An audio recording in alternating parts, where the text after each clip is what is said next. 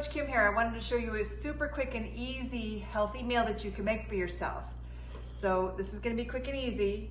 I got 2 pieces of salmon here. I've put Old Bay onto it, and I'm gonna squeeze half of a lemon onto it so that I've got this. I'm just gonna squeeze half of it on there and heating up the oven to 425.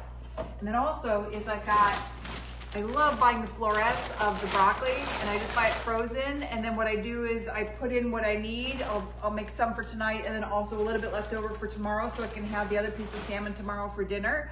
And that'll be it. It's a super easy meal. At 425, the salmon will be done in 10 minutes. The broccoli will be done in about 5 to 7 minutes.